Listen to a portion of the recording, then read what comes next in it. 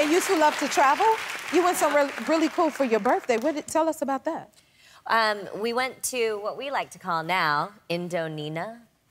Instead of Indonesia, for Nina's birthday in January. And I mean, we travel all the time together, but this trip specifically was for Nina's birthday. And we just love to travel. We love adventure. We love sharing memories and creating memories together. I mean, that's what friendship is just, you know, creating long-lasting memories and experiences. And that was like a no-joke trip. It was so fun. Yeah, it was so fun. What's some of the fun stuff y'all got to do? Because there's some really cool pictures in a dope boat. Yeah. I need this boat y'all had. Where is boat at? We lived on a boat for a week, and we jumped off the boat. Right off of this area. Yeah. Yep, right here. Yep, we drank a lot of wine that we smuggled in. Yep. Our wine. We brought our own wine. We like put it in the suitcases and just drank and jumped and laughed and played games, and it was swam with sharks. I mean, you swam with sharks. What was that like? It was great. Great. Yeah, it's so fun. Wow. I mean,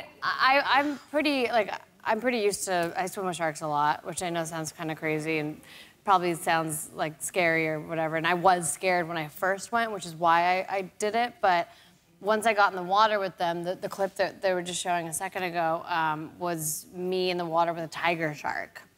No cage.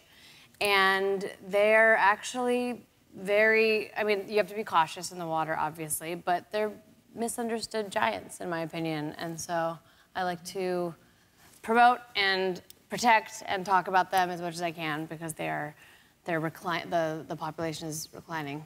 And declining. Declining. And reclining. Y'all are such friends. Oh my God, that was like choreographed. Do you ever go skydiving? Yeah. Yes, we've actually both been, but not together. So I feel like that's next on our list together that we have to do. I'm surprised we haven't done know, that. it's weird. Wow. And you hung out with penguins? Mm-hmm. Please tell us about that. Yeah, I recently went also to Antarctica, which is, and there's the penguins right there. They're so cool. Happy Feet. I mean, I feel like we've all seen Happy Feet. I got to live with Happy Feet. Look at the little babies. That's like, yeah, little babies. Oh, little babies. Anyway, how cold is it there?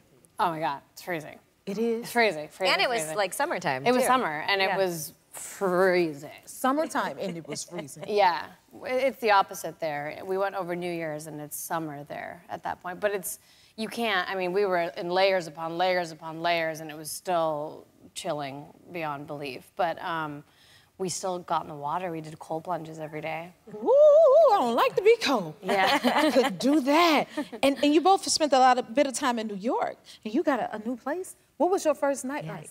Oh my gosh, so New York has always been a dream of mine to live there, and I went for a play last year, and it was amazing. But like my first experience, I'm so excited, I'm about to move in, I have rehearsal the next day, and I had just gone to a basketball game, so like we stayed out and we had dinner afterwards, so I didn't get home till like 1:30 in the morning.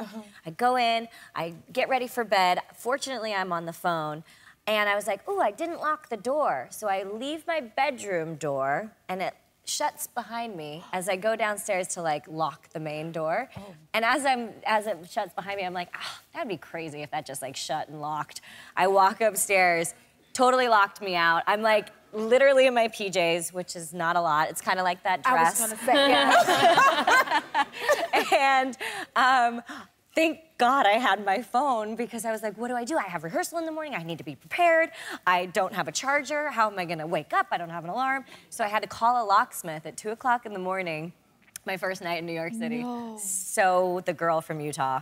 And I, had the locksmith come, and not only did they have to break in, but they actually had to change the lock completely. So they were drilling to get through the door. There was like metal shards all over. And then it was like, okay, bye. It was 3 o'clock in the morning. I'm like, that was my first night in New York City. No. But I love it, and it's a story, and I will always remember it. Okay, so, and you haven't been locked out since, right? I have not. Yeah, oh, and look, I had zero furniture except for 2 mushroom tops, but I did have our wine, fresh vine, and I was drinking it out of a mug.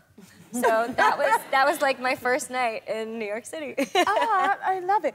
Well, in honor of you two being here, we came up with a game called Spill the Wine.